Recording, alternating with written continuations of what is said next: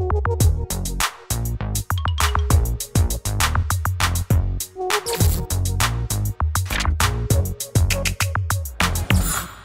social media, he is the SA Media, Digital Media and Strategy to former Vice President Atiku Abubakar and the current flag bearer of the PDP presidential candidate.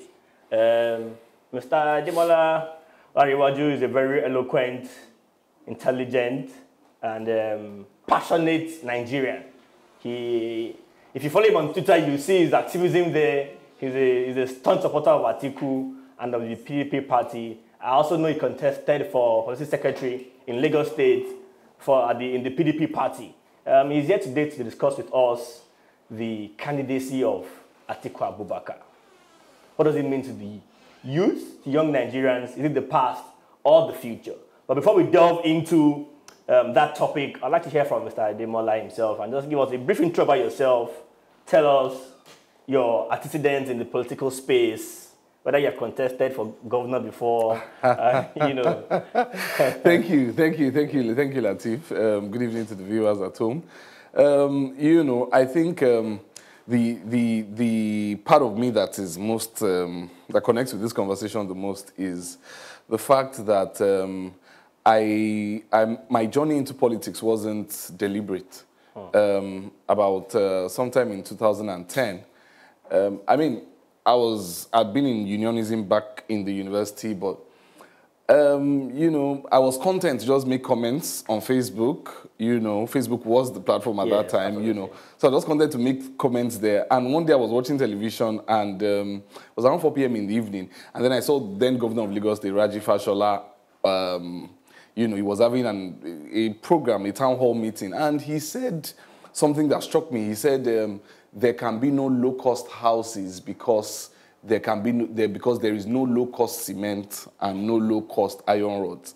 And in my head, I'm like, what's this man saying? Like, when the former governor of Lagos, Lateef Jakonde, when he provided all those low-cost houses, it wasn't because the cost of cement was cheap or because iron rods were cheap, you know, but because this was what he felt he wanted to achieve. And so he diverted a lot of government funds into providing low-cost houses. And that's why, you know, you have a lot of middle class and even lower class families, you know, all around Yanopaja axis. You know, you have so many Jakonde estates all over absolutely. The place. Mile 2, absolutely. Isolo, you have Jakonde estates, Alaka, Iponri, all those places. He built those places. So I immediately went back to Facebook. I ranted for a bit. And then I started to ask, who is running against this guy? I want to support anybody who's running against this guy. And that was when I saw someone, you know, who was running against him. And I devoted my time. Of course, but I didn't kid myself. Okay? I chose PDP because I felt PDP was the opposition that could defeat Raji Fashola at that time. But unfortunately, the candidate I was with was a weak candidate. We only managed to get 7 votes at the party gubernatorial primaries. So he didn't become the gubernatorial flag bearer. But, you know, I built on that and worked for another gubernatorial candidate the next election cycle. And that's how I've just been on that journey. So I say that because I know a lot of young people watching us are also quite active on social media. Absolutely. And, you know, so I'm just saying that, you know, it's not a bad place to start, but you have to evolve into the real politics. I mean, what I hear so far, your active involvement in this thing started from the antagonizing of BRF. Yes. I hope you listen to us right now, so you know.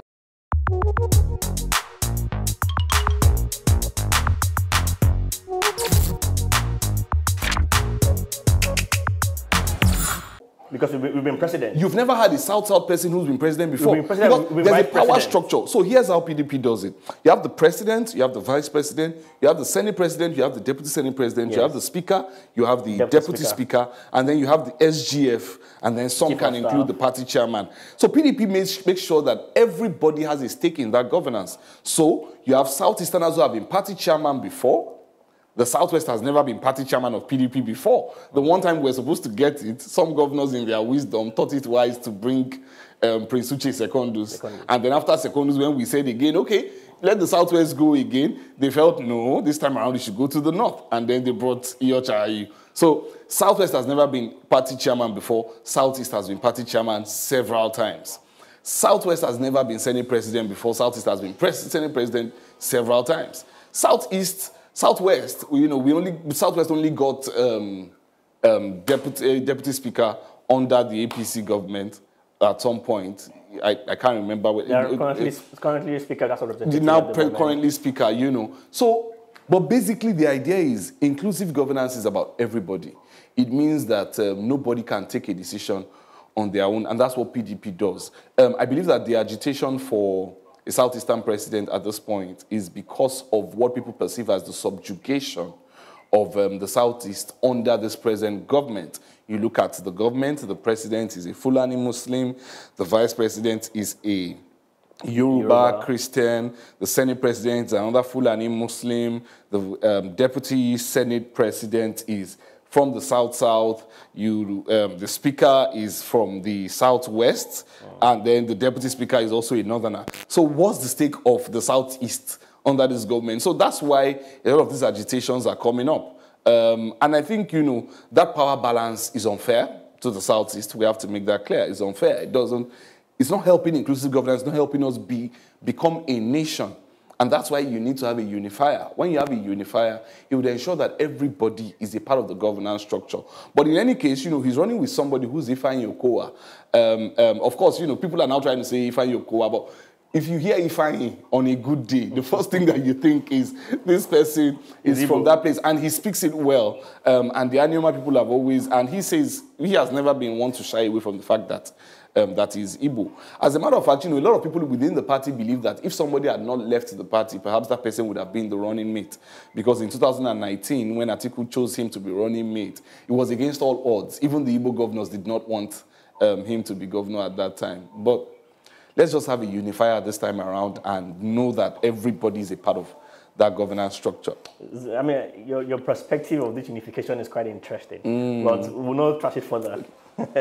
So let's bring it back home. Do you think that right now there's an awakening of the youth in politics? Are they more interested in governance? Do they want to partake more, especially since the happenings of the NSAS?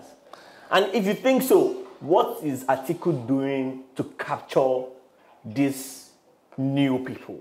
We just saw the recent electoral voters registration. 12 million people registered. Over 70% were youth, aged between 18 to 35. That voter registration. I think I'm sorry. Yeah. And we can see the OB movement fiercely moving. It's all over everywhere. The youth, everybody is an obedient now. You wish. I think is it everybody really? That's what it seems like. I don't think so. So you see for me, what I think is the game of politics is the game of perception.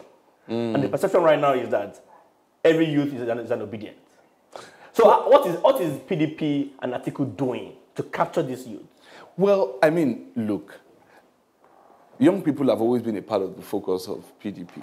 And going into this election, the fact that we have a youth leader for the first time who's younger than 30 shows that PDP understands the true demographics of young people. A lot of us might say that we are youths, but we may not really be.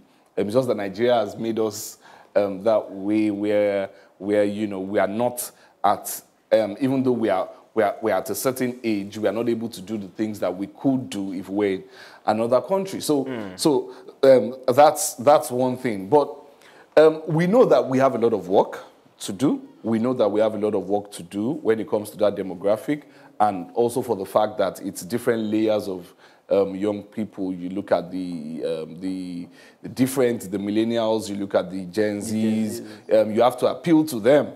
And we are going to do that. I always like to say that Atiku Abubakar is going to earn every vote. And I think, at the end of the day, I believe that pragmatics would win. Something we've been educating people about recently is vote wisely. What does it mean to vote wisely? What does wisdom mean? Wisdom is simply that you have a goal. You want to get rid of a government, you vote for the person who is most likely to help you get that government out. And that's what it means to vote wisely. You know, hoping that certain things will scale might not necessarily be a strategy. But again, you know, a lot of what is going on now, I like it, because like I said, it's where I also started my politics from, although I was politically conscious enough to pick my platform wisely. I could have gone for some lesser parties and, you know, we are trying to build from there. But I felt, look, we have to be realistic with ourselves. Yes, the party... At the time, the ruling party at the time. You said what? Yeah, the ruling party at the time when you yeah, it was the ruling party at the federal level. At the federal level. Yeah, at the federal level, but in Lagos State. Yeah, federal mind. I've always been in Lagos State. You know, my politics has always mostly been here. But I think, you know, young people will look at the board as soon as we get closer to election. Because look, let's not kid ourselves. Bola Tinubu is a formidable opponent. And if we feel that, you know, getting APC out of government is something that is for our collective good, basically, rescuing the nation from them, then we have to go with the most pragmatic means to do it. Personally, do you think him formidable? Is it a threat? I mean, let's put it in perspectives. Right now, we know that Peter Obi is from the southeast. Southeast gives block votes to the PDP. Yes. Every election. Now, those block votes may not come to PDP anymore. I think it's going to come. Because now they have a son I think it's going to and come. a brother. I think it's going to come. I think it's going to come. You see, people underestimate what the behemoth that PDP is. You see, in Peter Obi's state, Anambra State, on election day, you have 3 formidable people who are running elections on that same day, senatorial elections. You have Senator Uche Kunife, you have Senator Stella Odua, and you have Chris Uba. Those are 3 stalwarts. And they are going to be rooting for PDP all through. And you have House of Representatives. I mean, we're all surprised recently when INEC list came out. And I went through the INEC list. Labour Party doesn't have a single senatorial aspirant in Lagos State. Labour Party doesn't have a single House of Reps candidate in Lagos State. That's not a party that can scale.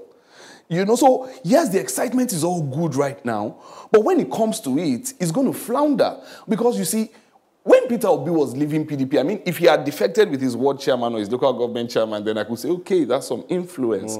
I like the fact that a lot of young people, and you see, the catchy point is that, you know, young people see him as he's different from the rest of them. You know, he's fresh. Serious. You know, he carries his bag by himself. He doesn't fly private jets. You know, those are the kind of things that is fascinating them. But we are going to have to start asking hard questions. And I believe that once campaigns start from next week, hard questions will be asked. People are going to ask you, what qualifications do you have to be Commander-in-Chief of the Armed Forces? What qualifications do you have to be able to confront Boko Haram? What personal relationships do you have to be able to bypass some bureaucratic bottlenecks? Because you see, let's face it, the economy might be the biggest problem of Nigeria today. It might look like the biggest problem of Nigeria today, but the biggest problem of Nigeria today is that we don't even have a Nigeria. And that's why Atiku is starting from Unifier. Let's first of all have a Nigeria. When we have a Nigeria, we can then look at the economy of the country. So, economy being your strong point is good, but it might not be good enough in the long run because you have other issues to deal with.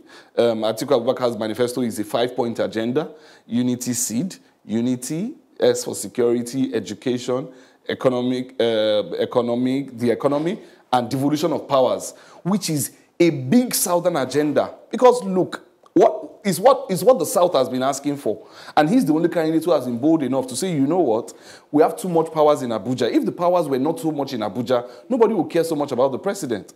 Everybody would want to be governor and prove yourself and do good for your state, you know. And that's what the South has always been talking about. And Atiku Abubakar is one politician who has been consistent on that topic right from 1992. So I think, you know, it's going to be a tough battle. But I think at the end of the day, PDP will emerge tops in this election.